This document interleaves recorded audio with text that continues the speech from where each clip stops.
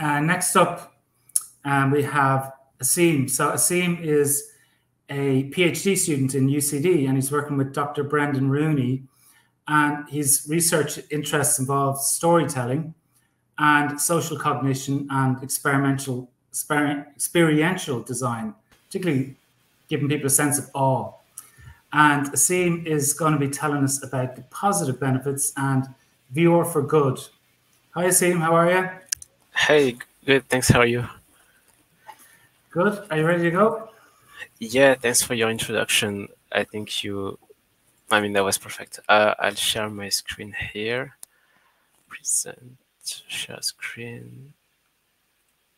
Yes. Okay. Thanks. Perfect. So yeah, you did a perfect introduction here. So I'm going to talk to you about well, VR for good and how VR can be used for positive benefits. With one example I'm working on, so I guess I'll speed run this slide. So I have this mixed background between psychology, cognitive science, and graphics design, specifically for VR and AR. And yeah, I'm doing this PhD with Dr. Brendan Rooney on VR for good. And yeah, my research interests are mostly about experiential design in different ways. So art installations, mixology, tour guiding, video games, VR, and in the context of storytelling, also VR as a medium, as opposed to a research tool, which is often how it's used in research, and evidence-driven design that I think is very important to have the contribution of science to inform the design of different experiences. I have on the side of my PhD, I have two ongoing projects which are inside the room. That's a two-person intimate VR experience that we want to use to prompt interpersonal awe and self-disclosure. But I'm working on that with two former classmates and colleagues who are also doing their PhDs about VR. And I'm doing this collaboration between my lab and the Crumlin Children's Hospital in Dublin to develop a transformative VR experience that will help children alleviate their anxiety and shift their personal narrative regarding how they experience the hospital journey. And yeah, that's what I'm going to talk to you about. So to go very briefly, have a very quick state of the art about VR in pediatric hospitals. It's used in many different ways. So in medical education, safety and efficacy review in psychology, mental wellness, and preoperative anxiety, and there's also a lot in pain reduction. But it's not looked, I mean, VR in this context is not really looked at as an experiential medium, but mostly as something to distract or to simulate. And yeah, there's a lot of research on training and pain reduction, but I feel like this research is very specific to the ecosystem where it happens. So in the hospital where it's taking place, and also is very sensitive to the contents that's been shown as stimuli for the experience. And VR is evolving very quickly. And depending on the content that you show, you can elicit and prompt different feelings and experiences. So yeah, there's no point going too far into that because it changes a lot.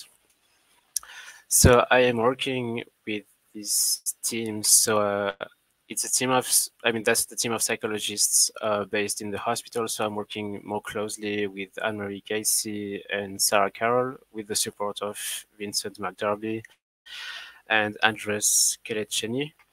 And I'm supervised by Brendan Rooney at UCD.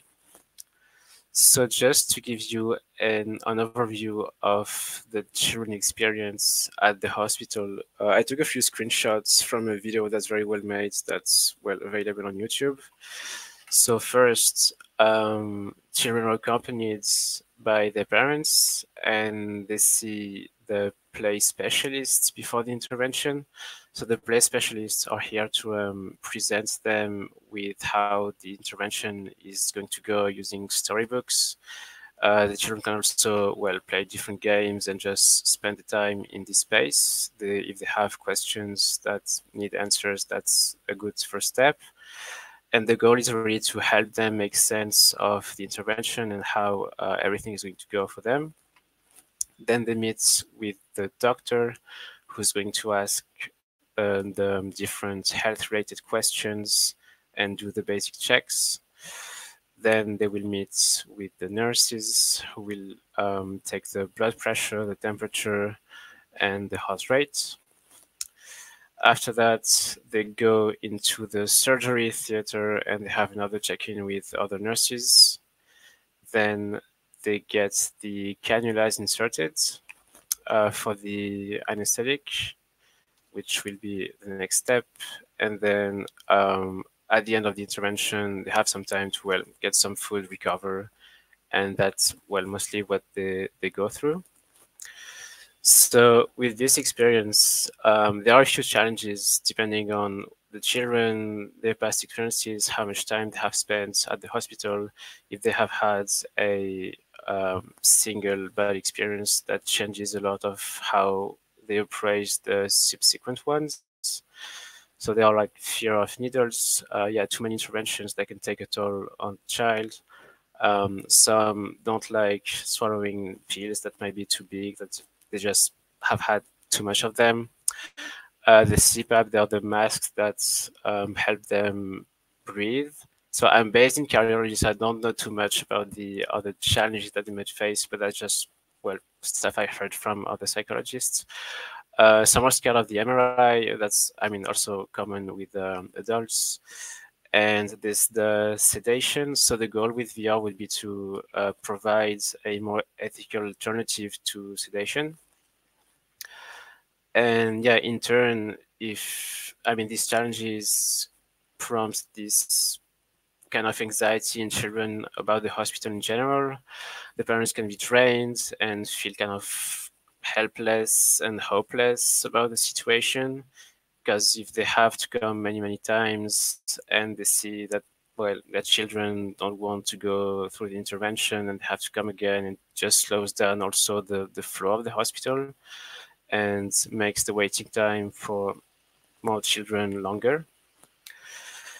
And so that's where VR comes to play. So I'll mention some of what Camille was saying a bit earlier, but yeah, VR enables a high level of immersion. There's a huge range of ways to interact, especially with the latest headsets. So it goes from just the controllers to maybe eye tracking, voice commands, gesture recognition with the hand tracking as well. So there are many, many ways to interact with different VR environments.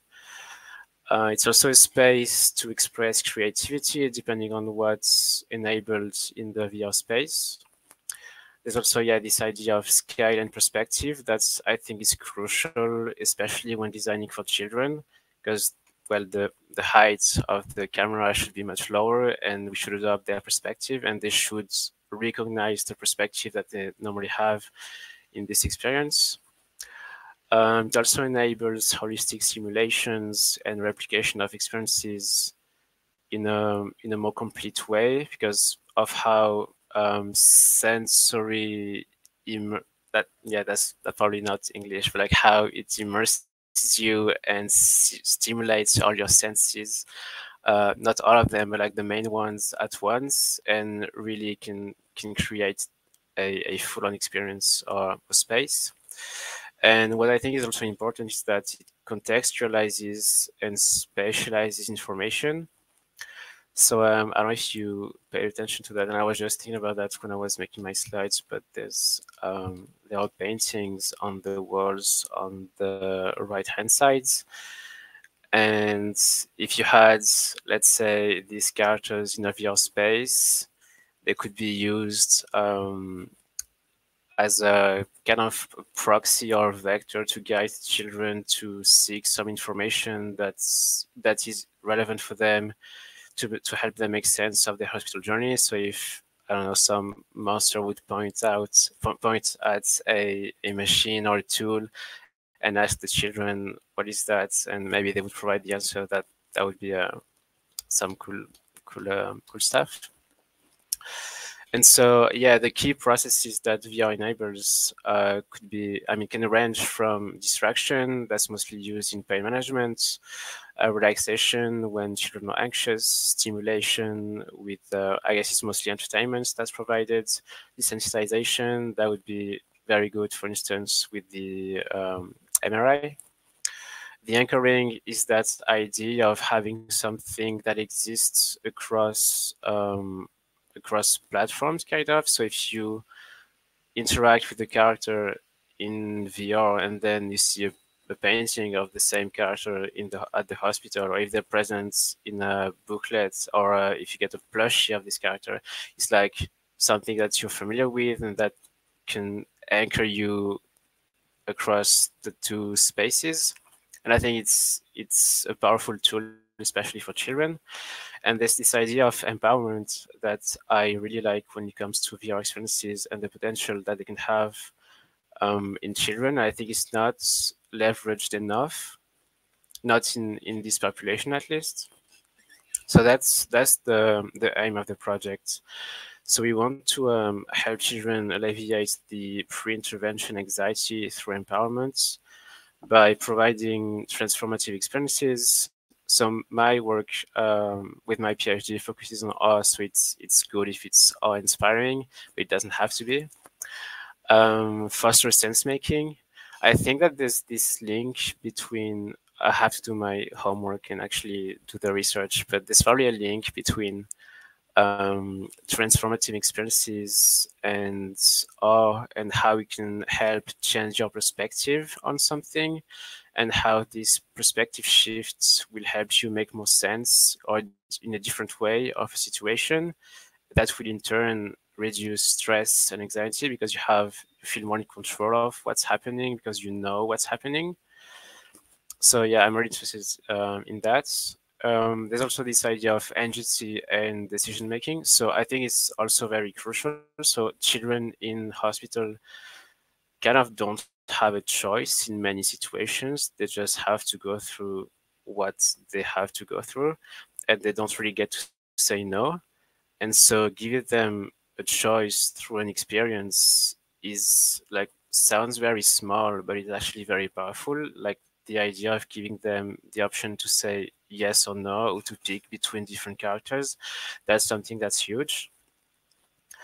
Also helping them reconnecting with body ownership through embodiment. So yeah, they get these cannulas inserted many times for the anesthetics. They have all kinds of interventions on their bodies depending on, well, what they are at the hospital for. But yeah, I think it's important for them to be able to reclaim back this body ownership and not having these alien kind of medical tools in them, and not, feeling that they are alien. And yeah, finally changing these mental representations of the hospital. So just like if you hear the word hospital, it's tied to a specific representation that might not be positive. And VR has this potential, depending on the experience that you provide, to change how this representation is and how the hospital can be perceived. And that can in turn change the narrative identity. So the way children see themselves and make sense of the experiences inside of the hospital. So that's, that's maybe a lot to be able to achieve with one project, but yeah, that's the idea. So it's very much work in progress, and I'm going to go through the different steps that we've had done so far. So yeah, currently what we want to do is to we want to replicate the surgery theater in the cardiology department. using a PBR workflow. That's the technical bit, but it's just physically based rendering. And that's just a way to render 3D elements in a way that looks very, very realistic. And this space would serve as kind of a sandbox to create these different experiences. So yeah, I mentioned having, let's say, Boo from Monster Inc. You could, I mean, children could see her or like play hide and seek, or have to find her in different places of this surgery theater. Maybe she would hide behind some tool and they would have to name the tool for her to go to the next step. But maybe this idea of gamification, but there's also the idea of kind of providing them with something that they wouldn't expect. And how, I mean, I think it would be awesome just to face a fictional character in VR at your height. That would be something I think that could be very powerful. So yeah, about the design process that we are using. So yeah, I mentioned that I want to have an evidence-based process, and that's mostly because I can't make an assumption of what children would like to see or hear or experience in this VR space, because I don't have their creativity and I don't have the experience. I don't know about their concerns and anxiety. So the best way would just be to ask them. And so the goal would be to gather evidence to inform this design. So that would be either from a participant-patient involvement approach or a qualitative analysis. The former is more straightforward. The latter requires ethics and is a more lengthy process. Something that's very important is to not reinvent the wheel and connect the dots, as in, so CHI, Children Health Island, is very big, and it's very likely that some stuff has been done by different people in different spaces, and the goal is to find these people and the work that they have done, so as to not recreate something that's already here. It's also crucial to have measurable outcomes, both psychology-based, for me to make contribution to science and progress on my PhD, but also have quantitative metrics that are relevant for the hospital and important for our stakeholders so that they can support the initiative and push the process further. And this iterative approach, going back and forth between the children and different versions of the design, I think is very important to have something that's solid and that really matches what they have in mind. So yeah, the way we've been doing that, we've been lining up the ducks. So I've had many meetings and discussions to generate food for thoughts initially with nurses, play specialists, surgeons, music therapists, many psychologists. I met with ethics, research and innovation, that's ongoing. So there's actually a person who has a 3D model of the whole next hospital, which is great so that I don't have to do it myself. And it would be a great space to begin with and create this experience from that. And I will be meeting with the Youth Advisory Council. That's basically a group of children who have been at the hospital, I think, so they know what it's like. And I think it's crucial to get their ideas and hear from them what they would like to see, what they were stressed about, what they enjoyed, what they didn't enjoy, what they wished was different, and so on. But then I also need to think about the measures. So the psychology one could take many shapes and forms. So what would be the research question that I'm going to address? How would be the experimental design like? What could be the research methods? And what was the design? I mean, what was my decision and how can I explain it? The pros and cons of each method and also the best measure. That's part of the next steps. And what's very essential is to kind of bedazzle the stakeholders by having metrics that are relevant and that speak for themselves.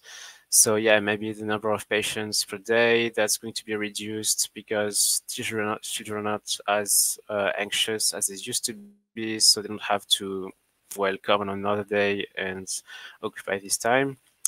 Less use of sedation, fewer appointments with psychologists, and so on. There's also the idea of checking with patients and parents and how they are satisfied. Maybe it could be a dedicated platform, maybe it's just a feedback sheets, maybe it's just, yeah, different scales, open-ended questions. It can be done in so many ways. And it's about finding the right way to convey this information in a way that's straightforward and also makes sense. But again, yeah, there's the problem of project deployments. So what we've been doing, trying to do, is to kind of create a culture around VR at the hospital. So there has been the HSCP Day, which is Health and Social Care Professionals Day. That was just a way to reach out to other staff, to parents, and to children, and have them try out the VR headsets and see what they thought of it and how they liked it. It's important also to have meetings, well, with different staff and connecting them, circulating all the information that we can and the resources that we have about VR and how, well, it can help on their practices. We also want to implement education sessions and drop-in clinics just to, well, explain the technology and how it should be used, what could be good experiences to show, what would fit for the boys, for the girls, for different age ranges, and also, well, understand how the headset works. So I guess it's mostly about knowledge transfer. And so people, if they want to use the headsets and VR, they should know how to select an app, how to use hand tracking, and all of that. And yeah, that's basically, yeah, training play specialists and champions, or having champions that would be able to use the headsets efficiently, and yeah, don't without requiring the expertise of, well, VR experts. And yeah, what's also essential is future proofing. So making sure that this approach and this project will be long lasting in the future.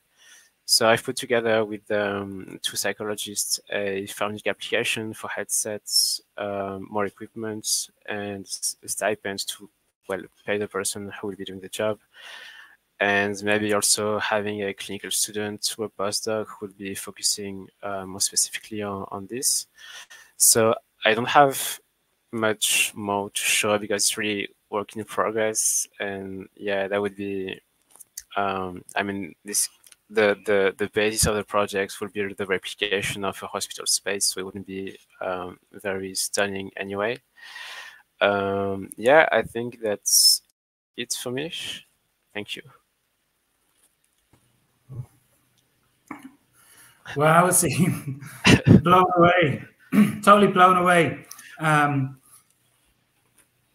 If you talk about VR for good, I can't even think of a better example, like empowering children who are ill in hospital.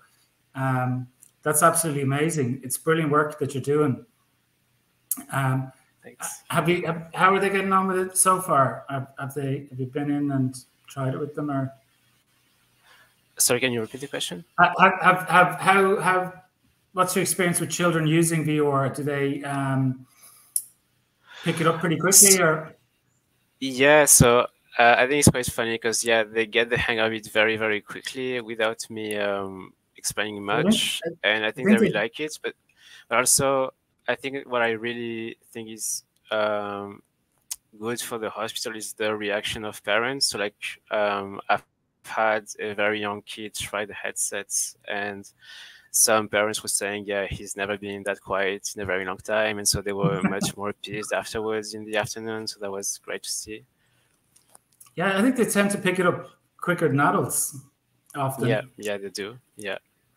And I liked what you were saying about, like, making a transformative experience as well. That's something really interesting, and you're going to be looking into that further. Yeah, I mean, I wish I'm very interested in the kind of interpersonal awe, how people can amaze one another through personal stories. That's the aspect I want to look at more. But yeah, I think I can't put too much input myself into that. I need first to see what the children would like to have in the experience. I think there's about 3 or 4 PhDs there in everything you've been talking about. It's such a broad area. Yeah. So thanks so much. That was brilliant. That was amazing.